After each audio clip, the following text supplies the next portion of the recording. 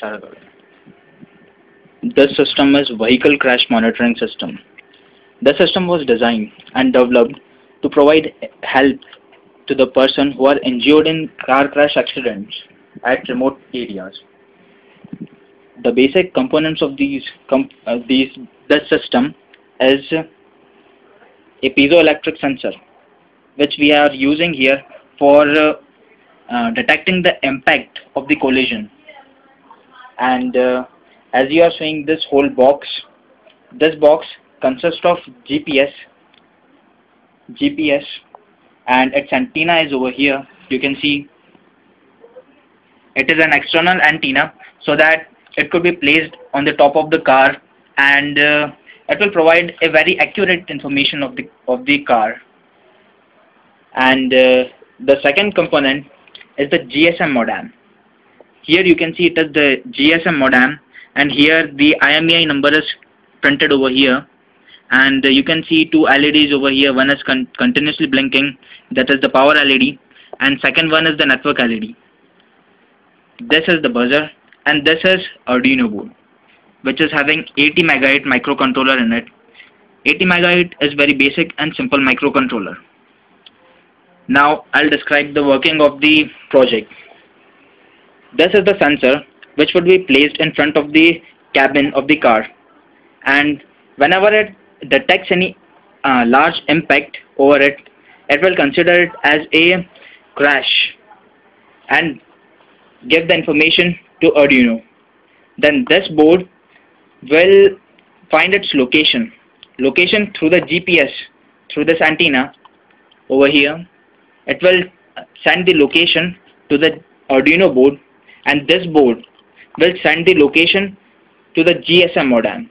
This GSM modem will send it as in form of a text message to the emergency number which we have already fed in the system. And in this case over here, the emergency number is its phone number. So now I'll demonstrate you how this works. Like this, a crash will occur. As soon as a crash has occurred, this LED will blink, and as you can hear the alarm, and I think it have already sent the message, and 1-2 seconds it will come over here. See, message at an emergency number has already arrived, and as you can see the location. Now rest of the part is you have to do manually. You have to just insert these locations to your PC. I will show you.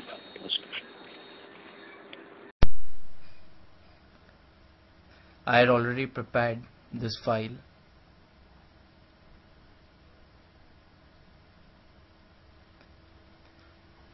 So you can see the data of the GPS.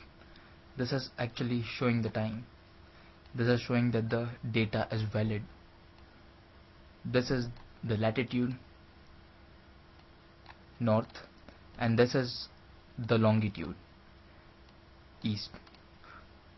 So I created a file named location,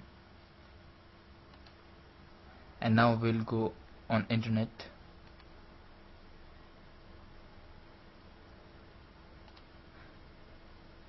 There is a site, this particular site, which provides a facility for locating our information on GPS. Just you have to choose the file over here, and you have to select the appropriate file and open it.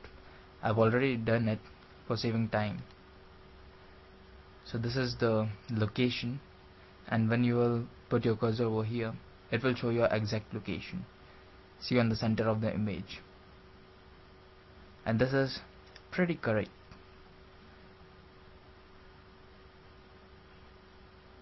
That's all. Thanks for watching.